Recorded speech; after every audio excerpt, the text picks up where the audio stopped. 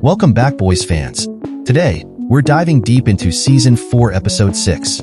Despite some major revelations, this episode highlights some of the series' flaws as it barrels towards its conclusion. We start with another classic sting operation. The team infiltrates Tek Knight's gathering of wealthy right-wingers, where Homelander and Sister Sage pitch their plan to take over the United States.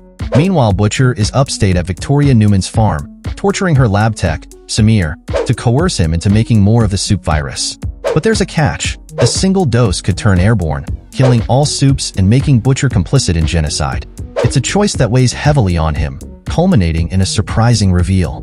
Butcher's world is turned upside down when Jeffrey Dean Morgan's character, Joe Kessler, is revealed to be a hallucination. Addressing Becca Butcher, who appears to Butcher in key moments, this reveal has been hinted at throughout the season. Episode 6 makes it clear that Butcher might be willing to wipe out every soup if it means taking down Homelander.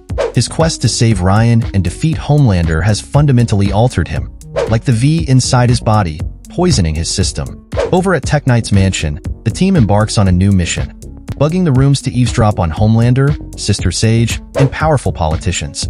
Huey, disguised as Webweaver, plants a few bugs but gets lured into Tek Knight's sex dungeon.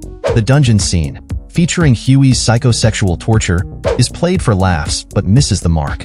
Despite the episode's flaws, there's still hope for an epic conclusion. Butcher and Homelander's inevitable showdown, Butcher's reunion with Ryan, and the fates of our favorite characters are all things we can't wait to see. Stay tuned for more updates and prepare for the explosive final episodes of The Boys Season 4.